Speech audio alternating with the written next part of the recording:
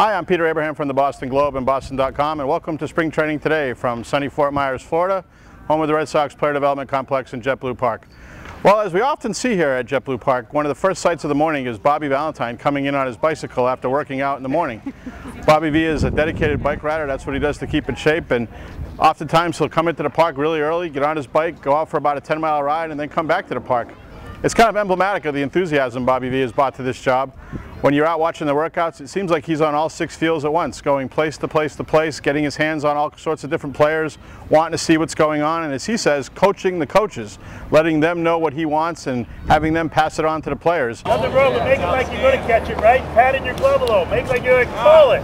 I've got it! Do it, Andrew. I got it, I got it. I got it. Nice. Nice.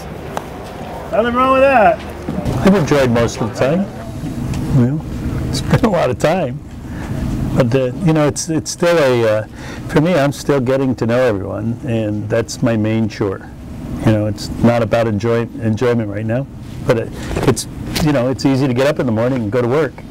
Today was the day for the position players to go through their physicals, one of the training camp routines that everybody has to go through every season. But for the pitchers and catchers, it was just another normal day of workouts. Josh Beckett was among the pitchers who threw live batting practice. A large crowd of fans came around to watch Beckett throw to some minor leaguers. He pitched pretty well, kept the ball down, although one of the minor leaguers, a rookie league catcher named Zach Capstein from Rhode Island, did hit a home run off of Beckett. So a pretty good moment for that young man. Also, Carpenter, newly arrived from the Chicago Cubs. The young right-hander was compensation for Theo Epstein.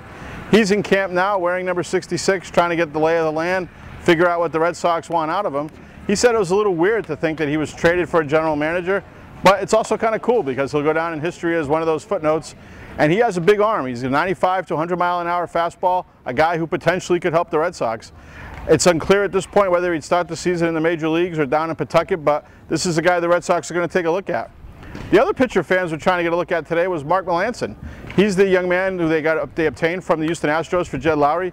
He's got a chance to be the setup guy for Andrew Bailey, and certainly a prominent member of the bullpen going into this season. I'm Peter Abraham for the Boston Globe and Boston.com. Thanks for watching Spring Training today.